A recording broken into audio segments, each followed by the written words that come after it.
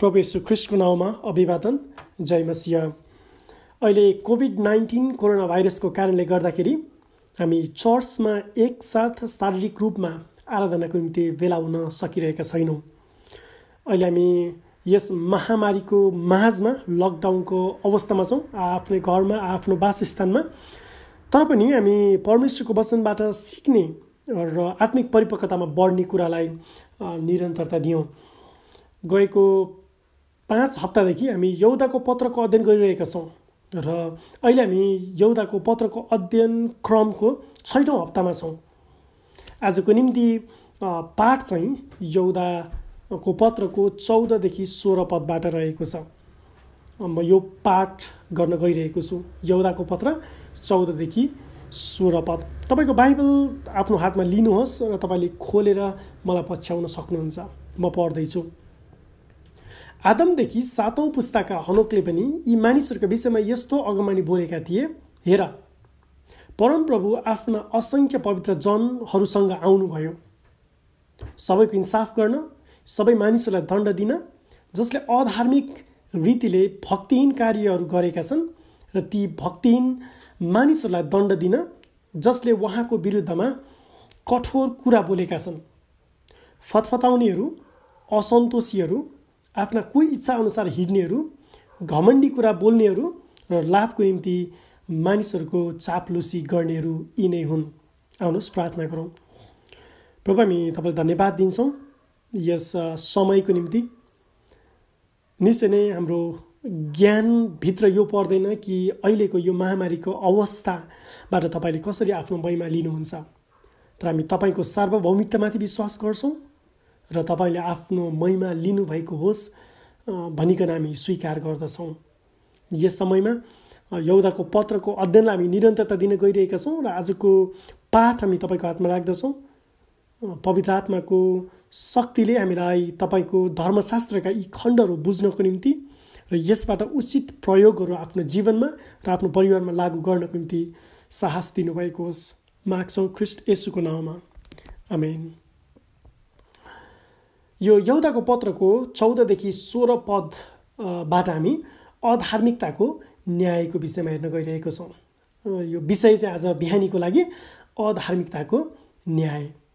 दुईवटा कुराहरू, अधार्मिकताको न्याय जुन हामी 14 र 15 पदमा देख्दछौँ, र त्यसै गरिकन 16 पदमा हामी अधार्मिकताका लक्षणहरू के हुन् भनिकन पाउँदछौँ।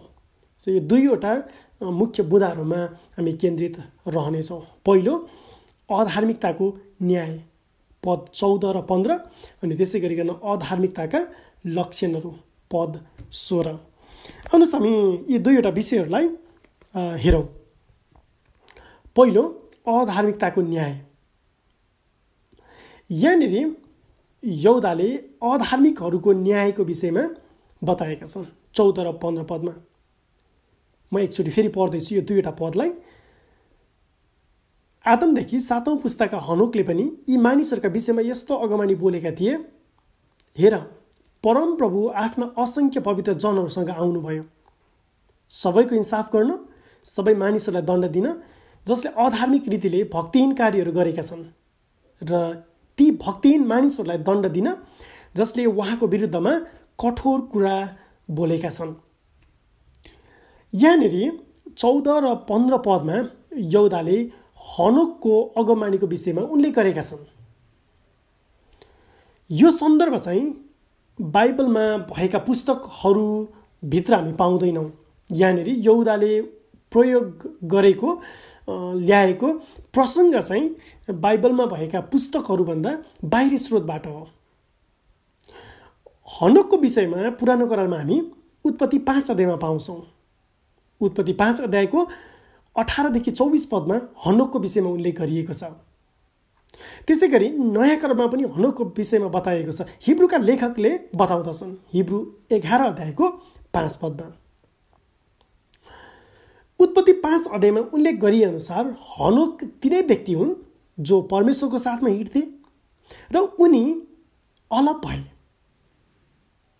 उनी जीवित नै उठाइए, किनभने परमेश्वरले उनलाई उठाइ लग्नुभयो। यस अर्थमा हनोक आफ्नो शारीरिक मृत्यु नचाखेका व्यक्ति थिए। यहाँनिर 14 पदमा हनोकको विषयमा उनी आदमदेखि 7औं पुस्ताका थिए भनेर यहुदाले भन्दछन्। उत्पत्तिको पुस्तकमा यस अघि पनि अर्को हनोकको नाम उल्लेख छ। कैनको छोराको नाम पनि हनोक थियो। उत्पत्ति 4 अध्यायको 17 पदमा मानिसमा पापको प्रवेशसँगै परमेश्वरसँगको सम्बन्ध पनि समाप्त भयो। जसै मानिसको संख्या झट्टै बढ्दै गयो त्यसै गरी मानिसमा पापको भ्रष्टता पनि तीव्र गतिमा बढ्यो। मानिसको माझमा पापको भ्रष्टताले गहिरो जरो गाडेको समयमा पनि आदम पछिको 7औं पुस्ताका यी हनोक चाहिँ धार्मिक जीवन जिउँथे। यहुदाको पत्रमा दिएको विवरण स्रोत अनुसार हनोक एक अगमवक्ताको रूपमा पनि चिनिएका छन्। हनोकले आउने दण्डको विषयमा मानिसहरूलाई सचेत गराएका थिए। यहुदाले हनोकको विषयमा दिएको यस विवरण र अगमानी अपोक्रिफामा भएको पुस्तक हनोकको पुस्तकबाट लिइएको हो। अपोक्रिफा चाहिँ बाइबलमा भएका 66 वटा पुस्तकभन्दा बाहिरको स्रोत हो। अपोक्रिफा यहुदीहरूको लिखित ग्रन्थ हो जुन अहिलेको हाम्रो बाइबलमा हामी पाउँदैनौँ। यो 66 वटा पुस्तक जुन क्यानोनभित्र परेको छ, बाइबलभित्र सङ्ग्रहित गरेको छ, ती पुस्तकहरूभित्र हनोकको पुस्तक पर्दैन। तर यहाँ यहुदाको लेखाइ चाहिँ त्यही अपोक्रिफामा भएको पुस्तक हनोकको पुस्तकबाट यहाँनिर लिएका छन्। यहाँ बाइबल बाहिरको स्रोतको बाटोको विषय लिनुको अर्थ ती स्रोत परमेश्वरको प्रेरणाबाट दिएका र भरपर्दा छन् भन्ने निश्चय नै होइन। पवित्र आत्माले यहुदालाई यी कुरा लेख्न चलाउनु भयो। याद गर्नुहोस् त, यस अघि पनि माथि 9 पदमा यहुदाले प्रधान स्वर्गदूत मिखाएलले मूसाको लासको विषयमा शैतानसँग भएको विवादको कुरा उल्लेख गरेका थिए, जुन बाइबलबाटको स्रोतमा कहीँ पनि उल्लेखित छैन। जुन हामीले केही हप्ता अगाडि 9 पदबाट अध्ययन गर्दै गर्दाखेरि कुरा गरेका थियौँ। हनोकले आउने न्यायको विषयमा अगमवाणी गर्दा निश्चय नै उनले नोआको दिनमा हुन आउने जलप्रलयको विषयमा अगमवाणी गरेका थिए। हनोकको दिनमा मानिसहरू पापमा थिए र उनीहरू भ्रष्ट थिए। तर भ्रष्ट पुस्ताको निम्ति हनोकले सचेत गराएर आउने न्यायको विषयमा अगमवाणी गरेका थिए। तर यो न्यायको चेतावनी केवल नोआको दिनको निम्ति मात्र सीमित थिएन, तर यसले त अन्तिम दिनको न्यायको विषयमा पनि बताउँदछ। पत्रुसले पनि न्यायको दिनको विषयमा दोस्रो पत्रुस 3 अध्यायमा उल्लेख गरेका छन्। दोस्रो पत्रुस 3 अध्यायले प्रभुको दिन भनेर त्यस दिनमा के कसो हुन्छ भन्ने बारेमा लेखेका छन्। म यहाँ दोस्रो पत्रुस 3 अध्यायको 3 देखि 7 पद पाठ गर्न चाहन्छु। दोस्रो पत्रुस 3 अध्यायको 3 देखि 7 पदमा यसरी लेखिएको छ: सर्वप्रथम तिमीहरूले यो बुझ्नुपर्छ कि पछिल्ला दिनमा गिल्ला गर्नेहरू गिल्ला गर्दै तिनीहरूको आफ्नै अभिलाषामा यसो भन्दै आउनेछन्, उहाँका आगमनको प्रतिज्ञा कहाँ गयो? किनकि पिता पुर्खा सुतिसकेका दिनदेखि नै सबै कुरा सृष्टिको सुरुदेखि चलिआए जस्तै आज पनि छँदैछ। जानी बुझिकन पनि तिनीहरू यस कुराको वास्ता गर्दैनन् कि परमेश्वरको वचनद्वारा स्वर्गहरू अघिदेखि नै थिए र पृथ्वी चाहिँ पानीबाट र पानीद्वारा नै बनाइयो। त्यही पानीबाट त्यस समयको संसार जल प्रलयमा डुबेर नष्ट भयो। तर त्यही वचनको शक्तिहीन, त्यही वचनले भक्तिहीन मानिसहरूको इन्साफ र विनाशका दिनसम्मको लागि अहिलेको आकाश र पृथ्वी आगोको निम्ति साँचिराखेका छन्। प्रियहरू, नोआको दिनको न्यायको विषयमा कुरा गर्दा मानिसहरूले विश्वास गरेनन्। तर परमेश्वरले पानीद्वारा सृष्टि गर्नुभयो र पानीद्वारा नै नोआको दिनमा न्याय पनि गर्नुभयो। नोआको दिनको जल प्रलय एउटा चित्र थियो जसले अन्तिम दिनको न्यायको विषयमा औल्याउँदछ। यहुदाले उही कुरा जनाउँदछन् यहाँ।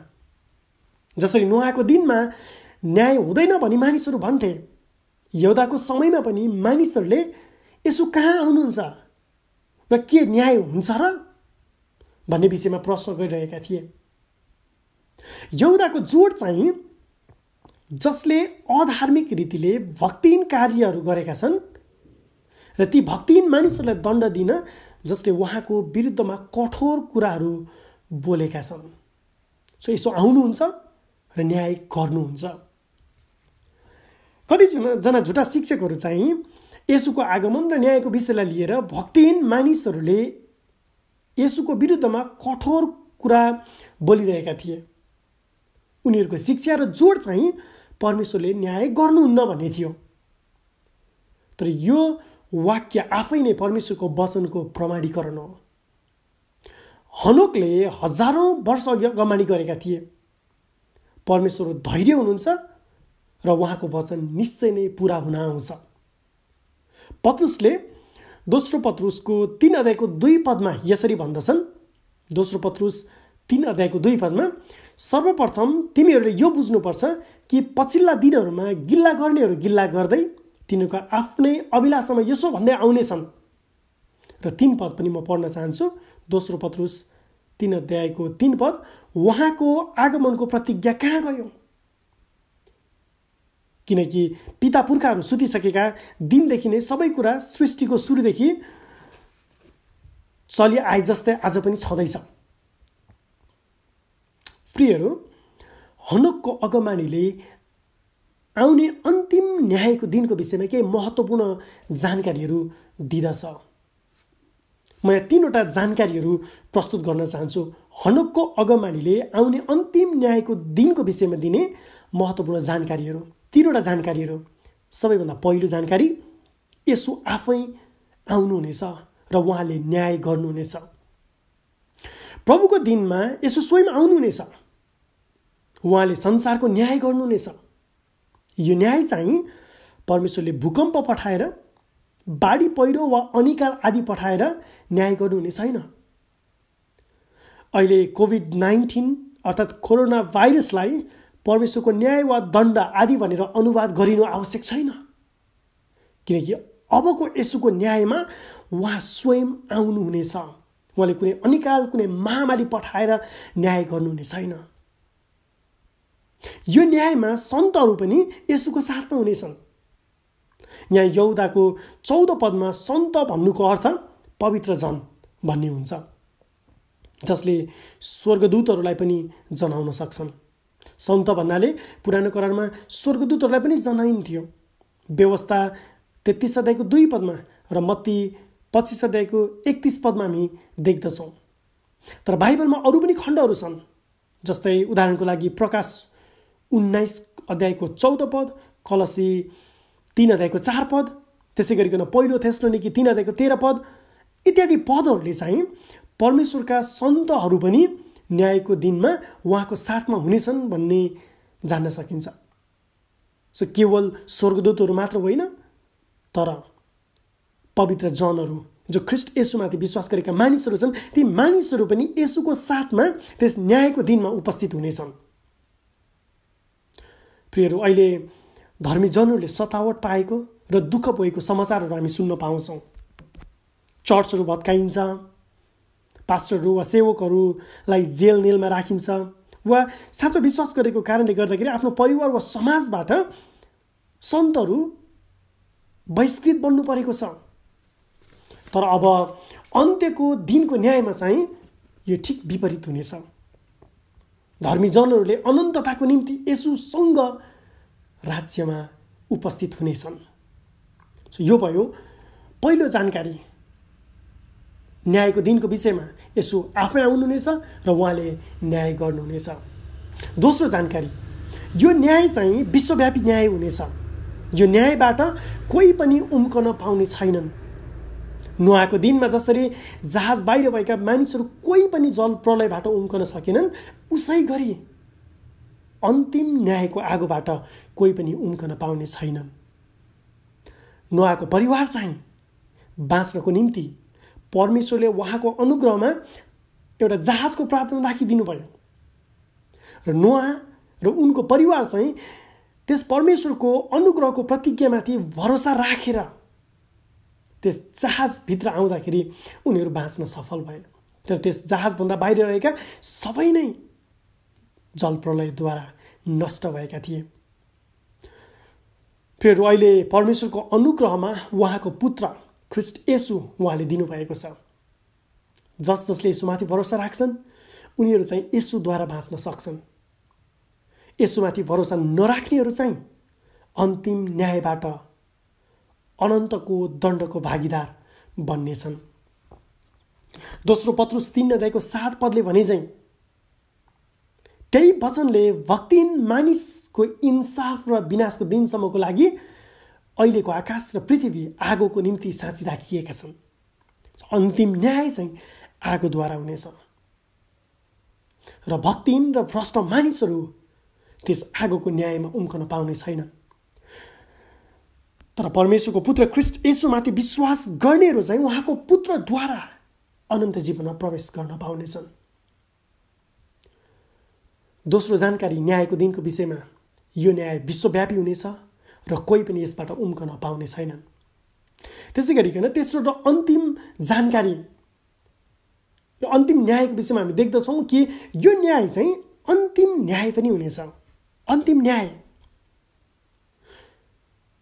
त्यो दिन कुनै बहस चल्ने छैन। त्यहाँ मानिसहरूले आफ्नो बचाउ गर्न पाउने छैनन्। पावलले रोमी 3:19 लेख्दछन् कि हरेक मुख चुप रहोस् र सारा संसार परमेश्वरको अघि जवाफदेही होस्। परमेश्वरले धर्मी मानिसहरूलाई उनीहरूको अधार्मिकताको निम्ति दोषी ठहराउनुहुनेछ। यसले आफ्नो न्याय गर्नुहुनेछ। सुसमाचार यूहन्ना 5:22 यूहन्नाले लेख्दछन्, किनकि पिताले कसैको न्याय गर्नुहुन्न तर सबै न्याय गर्ने काम पुत्रलाई दिनुभएको छ। यो अन्तिम न्याय उहाँको पुत्र ख्रीष्ट येशूद्वारा हुनेछ। त्यहाँ कुनै बहस चल्ने छैन। त्यहाँ कसैले आफ्नो बचावट गर्न पाउने छैन। कसैले आफैले आफूलाई धर्मी वा न्यायी ठहराउन पाउने छैन। अन्तिम न्यायको दिनमा सबै अधिकार येशूमा हुनेछ र उहाँले आफ्नो सार्वभौमिकताले अधिकार र न्याय गर्नुहुनेछ। हरेक अधर्मी मानिसले उसको बोली, समझ, विचार र व्यवहार अनुसारको सजाय पाउनेछ। पहिलो विषय हामीले हेरिरहेका थियौँ कि अधार्मिकताको न्याय। अधार्मिकताको न्याय नोआको दिनमा जस्तै हुनेछ, जहाँ अन्तिम न्यायमा चाहिँ यसो आफै आउनुहुनेछ र उहाँले न्याय गर्नुहुनेछ। यो न्याय विश्वव्यापी हुनेछ र कोही पनि यसबाट उम्कन पाउने छैनन्। त्यसै गरी यो न्याय अन्तिम न्याय पनि हुनेछ र त्यो दिन त्यहाँ कुनै बहस चल्ने छैन। यो भयो अधार्मिकताको न्याय। तर अधार्मिकताको लक्षणहरू चाहिँ के हुन्? यहूदाले अधार्मिकहरूको न्यायको कुरा गरिरहँदा कस्ता खालका व्यक्तिहरूको न्यायको विषयमा कुरा गरिरहेका छन्? यससँग हामी आइपुग्छौँ 16 पदमा। पद 16 एकचोटि हेर्नुहोस् त। यहूदाको 16 पदमा यहूदाले लेख्छन्, फतफताउनेहरू, असन्तोषीहरू, आफ्ना कुनै इच्छाद्वारा हिँड्नेहरू, घमण्डी कुरा बोल्नेहरू र लाभको निम्ति मानिसहरूको चाप्लुसी गर्नेहरू यिनीहरू नै हुन्। दोस्रो विषय हामी हेर्न गइरहेका छौँ, अधार्मिकताका लक्षणहरू। प्रियहरू, हामीलाई लाग्न सक्छ कि अन्तिम न्यायमा पर्नेहरू चाहिँ को हुन सक्छन्? अन्तिम न्यायमा को पर्छन्? के व्यभिचारीहरू, हत्याराहरू, मूर्ति पूजकहरू, अपराधीहरू इत्यादि को चाहिँ अन्तिम न्यायमा पर्नेहरू हुनेछन्? अधार्मिकता एक ठुलो शब्द जस्तो देखिए तापनि यसका लक्षणहरू वा अर्को शब्दमा यसका फलहरू चाहिँ साधारण छन्। हामी अधार्मिकतालाई सजिलैसँग चिन्न सक्छौँ। यहाँ पद 16 अधार्मिकहरूको क्रियाकलापको सूची यहूदाले दिँदछन्। यो सूचीमा हामी देख्न सक्दछौँ कि कस्ता खालका व्यक्तिहरू चाहिँ अधार्मिक व्यक्तिहरू हुन् भन्ने विषयमा। फतफताउनेहरू, असन्तोषीहरू, आफ्ना कुनै इच्छाअनुसार हिँड्नेहरू, घमण्डी कुरा बोल्नेहरू र लाभको निम्ति मानिसहरूको चाप्लुसी गर्नेहरू इत्यादि। यी मानिसहरू चाहिँ अधार्मिक मानिसहरू हुन्। यी विशेषणात्मक विवरणहरू हुन् जुन हामी दैनिक व्यावहारिक बोलीचालीमा प्रयोगमा ल्याउँछौँ। यी शब्दहरू खासै अप्ठ्यारा शब्दहरू होइनन्। हाम्रा व्यावहारिक बोलीचालीहरूमा हामीले सुन्न वा प्रयोगमा आएका शब्दहरू नै हुन्। यी विशेषणात्मक विवरण भएका शब्दहरू हुन्। यी शब्दहरूले गुण दोषको विषयमा बताउँदछ। यहाँ यी प्रत्येक शब्दावलीहरूलाई म परिभाषित गर्न गइरहेको छैन। यी प्रत्येक शब्दहरू फतफताउनेहरू, असन्तोषीहरू, कोही इच्छामा हिँड्नेहरू, घमण्डीहरू, लाभको खातिर चाप्लुसी गर्नेहरू, यी शब्दहरूलाई म यहाँनिर परिभाषित गर्न गइरहेको छैन। तर सामान्यतया अधार्मिकता किन डरलाग्दो कुरा हो वा यी फलहरू देखिनु, यी यस्ता खालका चरित्रहरू, आचरणहरू देखिनु किन डरलाग्दो कुरा हो भन्ने विषयमा म केन्द्रित रहन चाहन्छु। यी लक्षणहरूको उपचार किन गरिनुपर्छ ती महत्त्वपूर्ण छ। तपाईले यी शब्दहरूका अर्थहरू सामान्यतया बुझ्न सक्नुहुन्छ। यदि बुझ्न सक्नु भएन भने कसैलाई सोध्नु भयो भने वा तपाईले शब्दकोशहरू पल्टाउनु भयो भने यी शब्दहरूको अर्थहरू तपाईले सामान्यतया भेट्न सक्नुहुन्छ। तर यो अधार्मिकताका लक्षणहरू वा फलहरूको परिणाम के हुन्छ वा न्यायमा किन परिन्छ भन्ने विषयमा म केन्द्रित रहनेछु। यी कुराहरू किन डरलाग्दा छन्?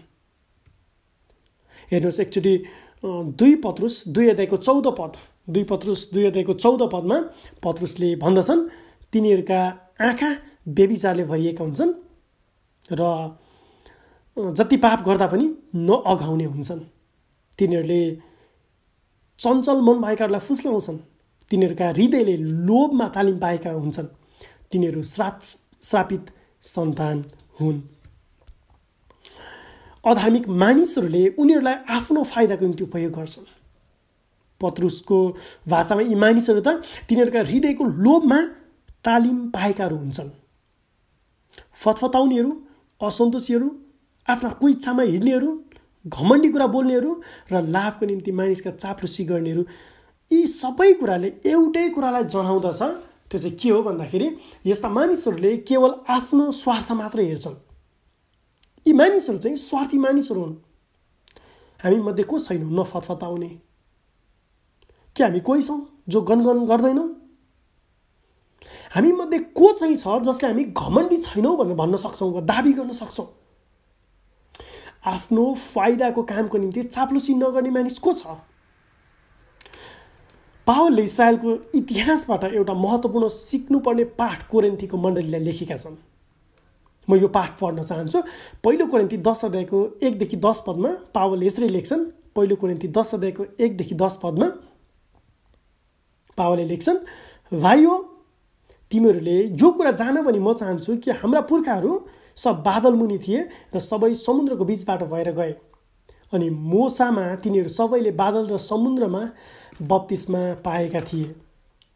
सबैले एउटै आत्मिक भोजन खाए, सबैले आत्मिक पानी पिए, किनकि तिनीहरूका साथसाथै हिँड्ने आत्मिक चट्टानको पानी तिनीहरूले पिए र त्यो चट्टान चाहिँ ख्रिस्ट नै हुनुहुन्थ्यो। तापनि तिनीहरूमध्ये धेरै जसोसँग परमेश्वर प्रसन्न हुनु भएन र तिनीहरू मरुभूमिमा नष्ट भए। उनीहरूले जस्तै हामीले खराबीको इच्छा नगरौँ भनी यी कुरा हाम्रो चेतावनीका लागि हुन्। तिनीहरूमध्ये कति चाहिँ तिमीहरू मूर्ति पूजक नहौ। जस्तो लेखिएको छ, मानिसहरू खान र पिउनलाई बसे अनि नाच्नलाई उठे। हामी व्यभिचारमा फस्नु हुँदैन जसरी तिनीहरूमध्ये कतिजना फसेर एकै दिनमा 23,000 मरेका थिए। हामीले प्रभुको परीक्षा गर्नु हुँदैन जसरी तिनीहरूमध्ये कतिले गरे र सर्पहरूद्वारा नष्ट भएका थिए।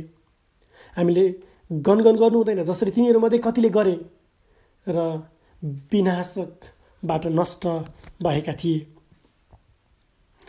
यी कुराहरू तिनीहरूलाई उदाहरणको रूपमा भनेथे र हाम्रै शिक्षाको निम्ति लेखिएका हुन्, जसमाथि युग युगको अन्त्य आइसकेको छ। फेरि तपाईँले याद गर्नुभयो, पावलले पहिलो कोरिन्थीको मण्डलीलाई सम्झाउँदछन् कि इस्राएलीहरूले एउटै आत्मिक पानी पिए, जो आत्मिक पानी चाहिँ ख्रिस्ट येशू हुनुहुन्छ। थाहा पनि एक्चुअली 5 पदमा ध्यान दिनुहोस् त, पहिलो कोरिन्थी 10 अध्यायको 5 पदमा, थाहा पनि तिनीहरूमध्ये धेरै जसोसँग परमेश्वर प्रसन्न हुनु भएन र तिनीहरू नष्ट भए। कारण चाहिँ के थियो? कारण चाहिँ 10 पदमा पावलले खोल्दछन्, हामीले गनगन गर्नु हुँदैन जसरी तिनीहरूमध्ये कतिले गरे। गनगन एक डरलाग्दो पाप हो। गनगन एक डरलाग्दो पाप हो जसले विनाश इस्राएलमाथि आइलाग्यो। यी कुराहरू किन लेखिएका हुन्? पावलले भन्दछन् यी कुराहरू यस हेतुले लेखिए कि यो हाम्रो निम्ति एउटा उदाहरण बनोस्। प्रियहरू, इस्राएलीहरूले गनगन गरे, उनीहरू असन्तुष्ट थिए। यसकारण परमेश्वरले इस्राएलीहरूलाई दण्ड दिनुभयो। पावलले भन्दछन् कि यो चाहिँ हाम्रो शिक्षाको निम्ति हो। पावलले फिलिपीको मण्डलीलाई यसरी भन्दछन्, गनगन अथवा वाद विवाद नगरी सबै काम गर्दै जाओ कि तिमीहरू चाहिँ निर्दोष र सुधा भएर टेढा र बरालिएका पुस्ताको बीचमा परमेश्वरका निष्कोट सन्तान हो, जुन पुस्ताको बीचमा संसारमा तिमीहरू तारा चाहिँ चम्कन्छौ। प्रियहरू, यो मैले फिलिपी 2 अध्यायको 14 र 15 पदमा पढेँ कि पावलले भन्छन् गनगन अथवा वाद विवाद नगरी सबै काम गर्दै जाओ। हेर्नुहोस्, अनावश्यक गनगन, असन्तुष्ट जीवनशैली बाइबलीय होइन। उदाहरणको निम्ति यदि कोही एकजना व्यक्ति निरन्तर मण्डली वा मण्डलीका अगुवाको विरुद्धमा आलोचना गर्छ भने त्यसले सो व्यक्तिलाई गलत बाटोमा लैजान सक्छ। के मेरो तात्पर्य मण्डली वा मण्डलीको पास्टरको विरुद्धमा नै किन नहोस्, बोल्नु हुँदैन भन्ने हो त? होइन। मेरो तात्पर्य चाहिँ कोही एकजना व्यक्ति अनि निरन्तर गनगन गर्छ वा आलोचनामा उत्रिन्छ भने चाहिँ होस गर्नुपर्छ। कोही एकजना व्यक्ति र निरन्तर। याद गर्नुहोस्, यदि मण्डली वा मण्डलीको पास्टर अगुवामा समस्या छ भने यो कुरा एकभन्दा बढी व्यक्तिले आलोचना गरेको विषय हुनुपर्छ। यदि त्यो आलोचना वा गनगन ठिक विषयमा हो भने त्यसको समाधान पनि मण्डलीभित्र गरिनुपर्छ। झुटा शिक्षकहरू मूर्खतापूर्ण ठुला अहङ्कारका कुरा हाँकिन्छन्। यसकारण बोलीद्वारा प्रभावित पार्ने वा चलाकीपूर्ण शब्दहरूको चयन गर्ने मानिसहरूबाट होशियार हुनुपर्छ। मेरो आशय ठुला वा सुन्दर शब्दहरू गलत हुन् भन्ने होइन, तर बोली अनुसार व्यवहार मिल्दोजुल्दो छ कि छैन सो कुरा जाँच्नुपर्छ। बोलीमा प्रचारमा चाहिँ आत्मिक र अति बाइबलीय कुरा गर्ने र बाहिरको जीवन चाहिँ अधर्मी मानिसहरूको भन्दा फरक छैन भने चाहिँ निश्चय नै हामी त्यस्तो व्यक्तिबाट होशियार बस्नुपर्छ। अधार्मिकताका लक्षणहरू चाहिँ हत्या, चोरी, लागुऔषध, दुर्व्यसनी, व्यभिचार जस्ता कुरा होइनन्, तर यहुदाले साधारण र बोली चालीको भाषामा स्पष्ट पार्दछन् कि अधार्मिकताका लक्षणहरू चाहिँ फतफताउनेहरू, असन्तोषीहरू, आफ्ना कोही चान्सार हिँड्नेहरू, घमण्डी कुरा बोल्नेहरू र लाभको निम्ति मानिसहरूको चाप्लुसी गर्ने इत्यादि खालका मानिसहरू हुन्। अनि यस्ता मानिसहरू पनि अधार्मिकहरूको निम्ति तोकिएको अन्तिम न्यायमा पर्नेछन्। तर हामी चाहिँ प्रियहरू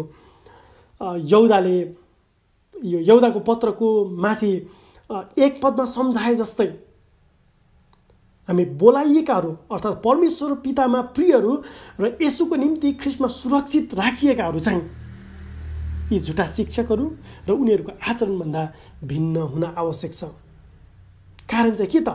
यहुदाले जसरी भन्दछन् कि हामीहरूको निम्ति, सन्तहरूको निम्ति सदाको लागि सुम्पिएको विश्वासलाई हामीले रक्षा गर्न सकौँ। र यहुदाले भने जस्तै दण्डका भागीदार ठहरिएका कोही मानिसहरू जस्तै हामी नहौँ, ईश्वरहीन मानिसहरू जस्तै हामी नहौँ, तर परमेश्वरको अनुग्रहलाई होशियारी साथ लिने व्यक्तिहरू हामी बनौँ। आउनुहोस् प्रार्थना गरौँ। प्रभु, हामी तपाईँलाई धन्यवाद दिँदछौँ तपाईँको पुत्र ख्रिस्ट येशूको निम्ति जो हाम्रो अधर्मको निम्ति आउनुभयो र मारिनुभयो, र केवल मारिनु मात्र भएन तर उहाँ गाडिनु भइसके पछाडि तेस्रो दिन फेरि पुनरुत्थान भएर आउनुभयो, जसद्वारा हाम्रा अधार्मिकताको क्षमा हामी पाउन सक्छौँ। हामी अधार्मिकताका फलहरू, अधार्मिकताका लक्षणहरू धारण भएका व्यक्तिहरू होइन, तर तपाईँ ख्रिस्ट येशूमा विश्वास गरेर तपाईँको सुसमाचारद्वारा रूपान्तरित जीवन जिउने व्यक्तिहरू हामी बन्न सकौँ। माग्छौँ ख्रिस्ट येशूको नाममा, आमेन।